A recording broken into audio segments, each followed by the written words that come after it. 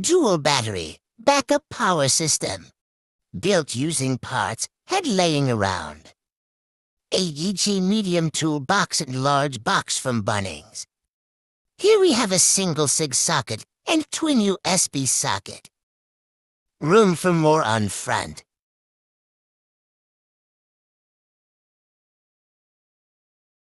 Anderson plug feeds MPPT solar charge controller. Mains 240-volt battery charger lead running to trailer hooked up on shore power.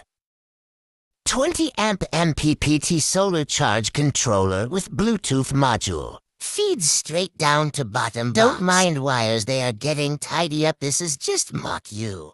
240-volt 15A charger.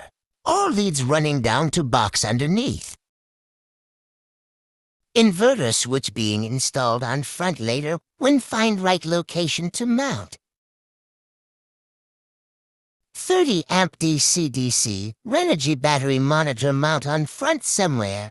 240 charger not fixed in place at the moment as used for number of different things at a time. Each box comes with 2 heavy-duty latches lockable with padlock.